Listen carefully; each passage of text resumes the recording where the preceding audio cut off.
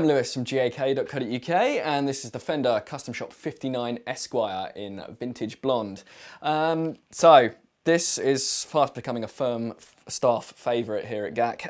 It's got this wonderful Billy Gibbons pickup in there, a Fender Custom Shop Billy Gibbons pickup, which gives you a little bit more output than you usually get from kind of 50s tellies.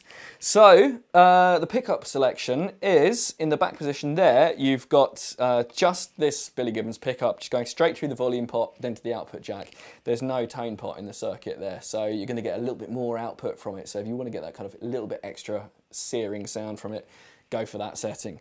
In the middle position, you've got just your usual one that you'd expect, where you've got volume and tone there. Then finally, this is called the Eldred wiring system, by the way. You've got this pickup, but with a capacitor in it, so it'll give you that kind of half-tone, half-cocked wah sound that you might like, a little bit more vocal.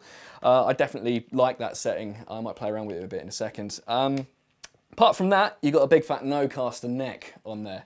So it's quite fat, fatter than most guitars than you'd probably come across, which I personally like. It lets you just kind of sit there and dig in a little bit more. You get a lot more resonance from it as well. There's a lot more wood there to resonate when you hit the guitar.